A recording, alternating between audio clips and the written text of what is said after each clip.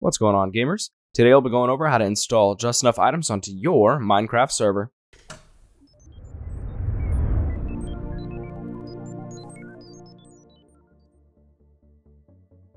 Before we get started, don't forget to like, subscribe, and ring the notification bell in order to stay updated on all of our Minecraft videos. Minecraft is a big, complex game, and modded Minecraft is even more so. There's hundreds of items and recipes, and keeping track of each and every one can become quite the daunting task. Newer versions of the game come equipped with an in-game recipe book, but it's often clunky and difficult to navigate, and many mod recipes won't even show. This is where Just Enough Items comes into play. Just Enough Items, often abbreviated as JEI, is an item and recipe viewing mod. It allows you to easily view, sort, and search through all of Minecraft's items far easier than with the in-game recipe book. Whereas the recipe book only lets you view 25 items at a time, JEI can show you hundreds, all neatly sorted by their function and source. Clicking on an item will either show you all the ways of obtaining it, or give you the item if you have cheat mode enabled. By design, JEI is compatible with any other mods you might have installed alongside it. JEI was designed with robustness and compatibility in mind. Upon launching Minecraft, it goes through all of your mods and builds a database, and any new additions, they'll be added to the items, lists, and recipes. Just Enough Items functions as both a server-side and client-side mod. The server-side and client-side denote where the mod's main functions happen, on the server, or on the player's computer, or on both. Most mods need to be installed on both the server and the player's computer to function for the player to even be able to join the server. However, Just Enough Items is an exception. Because it only requires the data that's already on the player's computer to run, it will work perfectly well even if the server the player's connecting to doesn't have it installed. Of course, certain features will be disabled, namely inventory management, as that requires access to the server. But besides that, it is perfectly functional. If you're sold and you want to install Just Enough Items into your game, you can follow these steps. First, head to the Just Enough Items download page. Then under Game Version, find your version of Minecraft. I was choosing 1.16.4.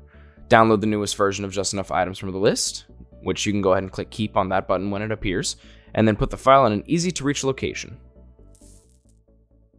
In order to install Just Enough Items onto your server, you'll first need to head to your Apex panel and click on the FTP file access. From there, you're going to input your password in order to log into your profile into the control panel password slot, and hit Login or Enter. From there, you're going to click on the Mods subfolder that you see. Next, you're going to click Upload on the left-hand side. Finally, you're going to grab the Just Enough Items mod pack and click and drag it into the drag files here. Once that's done uploading all the way, you can go ahead and head back to your main panel of your server by clicking on your name up top, and then clicking the restart button in order to let the effects take place.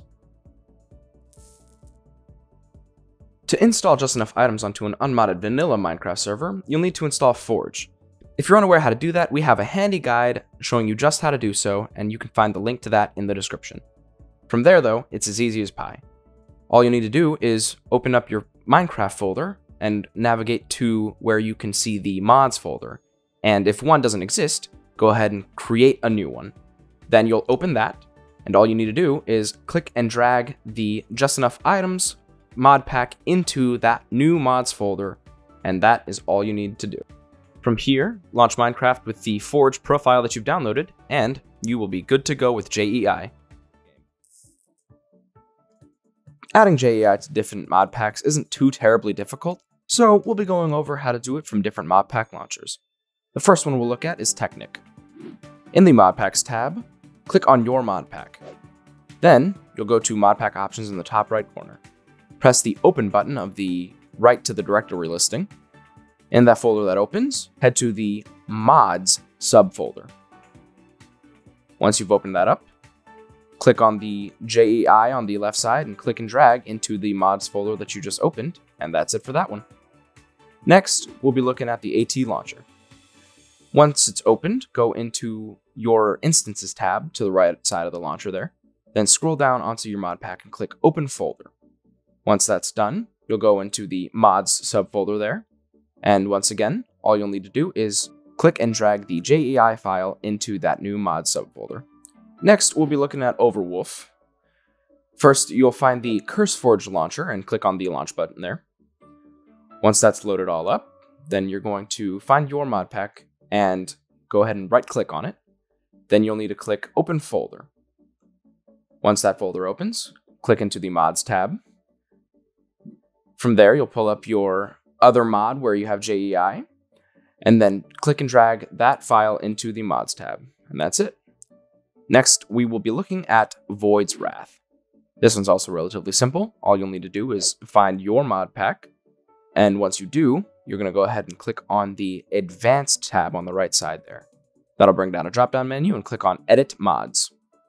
Once that folder opens up, that'll be your mods folder for your mod pack, and all you'll need to do is click and drag the mod JEI into the mods folder, and that'll do it. Finally, we'll be looking at FTB. This one is also an offshoot of Overwolf now, so you'll need to launch it from there. Go ahead and click Launch when you see it. Once that loads all up, which may take a bit because sometimes it can take a little bit to load, you're going to click on the My Mod Packs tab on the left-hand side there. Click on it and pull up the mod pack that you want to load. Click on the More button there and click on Open Folder in the top right. That'll open up the mod pack area, and all you'll need to do is click on the Mods subfolder. And once you have that opened, you'll go ahead and click and drag JEI into the folder, and that'll be good. Once you've installed JEI, using it as easy as pie. To access the JEI interface, all you'll have to do is open your inventory screen. To the side of your inventory, you'll be greeted by a searchable item list, which is the main feature. You can go through the pages by scrolling or clicking the arrows on the top. Down at the bottom, you can find a black search bar. Searching is fairly straightforward, and we'll be going more in depth a bit later. To bring up an item's recipe screen, all you gotta do is left-click on it. This will show you all the ways that items can be crafted in-game. If you right-click on an item, that'll show you all the ways it can be used, in essence the opposite of the recipe viewer. It'll show you all the ways the recipes can be used in. Hovering over an item and pressing the bookmark key, which is A by default, will make it so that the item always shows on the panel on the left-hand side. As I mentioned just a moment ago, searching is easy enough, but there are a couple of things that we can do to make it just a bit easier on us. For example, if you want to search for mods specifically, all you have to do is type the @ symbol in front of whatever mod you're searching for. For example, I looked up the Iron Chest mod. The next cool feature that we'll be looking at is the JEI config menu. Go ahead and click on the wrench on the right side of the search bar, and it'll pull up the menu in which you can see a couple of different things that you can alter. But the coolest thing you can do is get cheat mode enabled onto your server. All you have to do is left control click to enable it, and instead of just a item search bar function, you have now a item giver.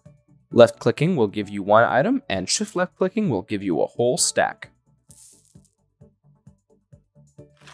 Now I'll go over some common issues. The main one that we're going to talk about is Just Enough Items isn't showing my items that are added on by my mods on a server.